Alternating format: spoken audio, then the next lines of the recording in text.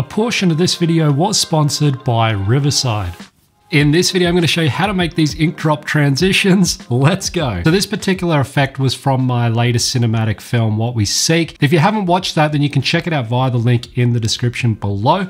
But this works really well when you have two overhead drone shots and you're trying to match them together in a creative way or with a creative transition. The first clip here is an overhead drone shot at the beach, and the second, the two girls walking over this rocky sort of outcrop. The other thing that you want to do is when you're filming with your drone, you want to try and keep it at the same height or distance away from the ground, and you want to try and match the camera's speed and rotation and all of that sort of stuff. So you don't have to add a rotation in when you're filming it. The other thing is when you've got your two characters walking, you want them to try and be roughly in the same position, but I'm going to show you how to kind of line that up. Now what you can do is start with the first clip and just create a new composition. So then what I want to do is just drag my second clip in over the top. Now it helps if you just hit T on the keyboard. I can scale down the opacity.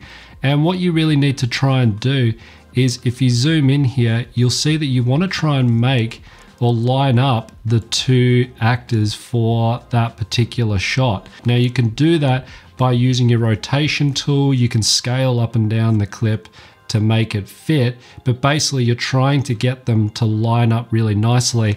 The better you can line up those two characters, the better that transition is going to be, or more seamless. Once you've got these edges, you can easily fix that by just adding a motion tile, and then you can just basically expand out the edges and mirror, and that's just going to hide that edges. But this is where it helps to film a little bit wider or a bit higher with your drone, so you've got more space to play with, and then you can zoom into that. So you could essentially just take these two clips if you didn't want to get that excess and just basically zoom in here and then to fill that screen. Now, before we move on, I want to tell you about today's sponsor, Riverside. Riverside is a platform that allows you to record studio quality remote podcasts and video recordings from anywhere. Now, I've not only been using Riverside myself, but it's used by more than 70,000 people, including companies such as Spotify and the New York Times. So let me show you quickly how it works. Now, the best part about Riverside is you don't have to download any software. You basically just log in through your web browser, and all of this is done through a very simple and easy to use interface. Now, what makes Riverside different from the other services out there is that it records super high quality video on each participant's computer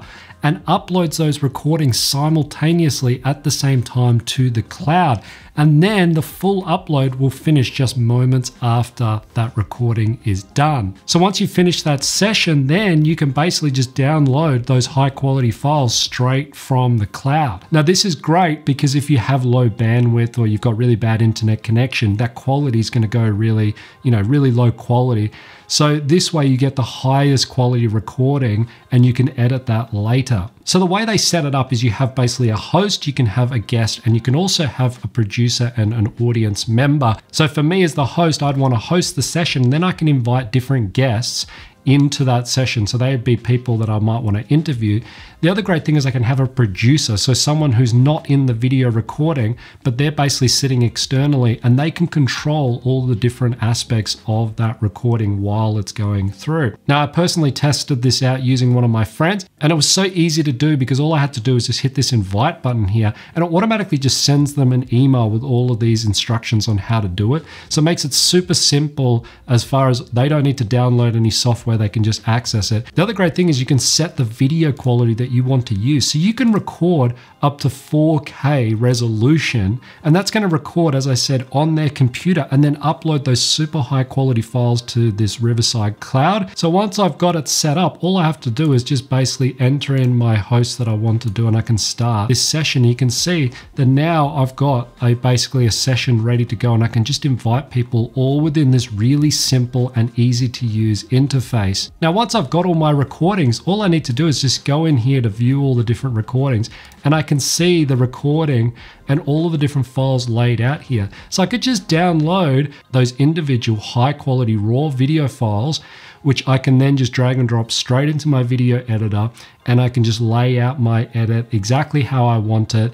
And that way it gives you total control over all of that. Now, what I personally love about this and why I would recommend it to people over other programs out there is that it's a one-stop solution for all of this stuff. So if I'm doing a masterclass one-on-one with someone, I can have that conversation face-to-face, and I can also share my screen, but I could also do a group coaching. So I could also have other people come in and record all of that in this one place. But even better, I have access to those high quality files that I can just simply just come in here and download whenever I'm ready. I can then send that to the different participants and they can rewatch sections, or even I can use sections and insert them into my videos. Now, if you're interested in checking out Riverside yourself, you can use that link down in the description below and check it out today. Now, the other side of it is you'll need to basically use an ink drop. Now here, I have this ink drop that I've sourced that fills my entire screen, and you're gonna need something like this because the black part is what is going to become see-through or transparent. So you need it to basically start on full white, which means that you can't see anything. And then as it fills the screen, we're gonna have that full transition. The one that I'm using is a paid one, and there are really good ones out there. But if you really want that better professional results, then you wanna source a paid one. Otherwise, you can use free ones out there.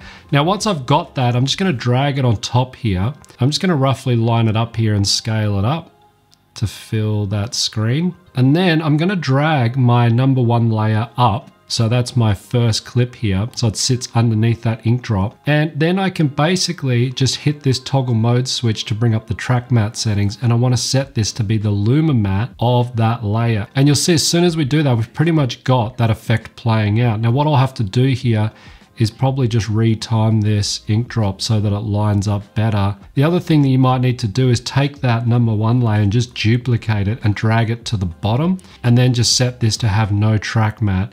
And what that'll do is it'll basically allow us to see what's behind that, because at the moment that there's no matte there.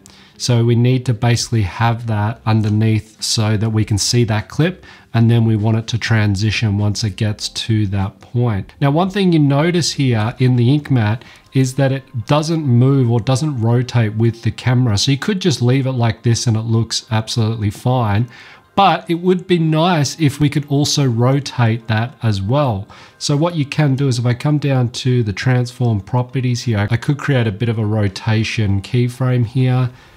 I want to rotate this down like this, and that's going to match, you'll see the rotation of that clip behind. So it looks like it's essentially stuck to that second clip, which is what you want. What you can do then is basically just scale this up, and that's going to hide that edges of that transition. And then you can also create a new adjustment layer here, and you can move that underneath. And to this, you could also add, if you come down to color correction, you can add basically the lumetri color, and you could just add a bit of a color grade. Now, if you want to add LUTs, you can add that under the creative tab.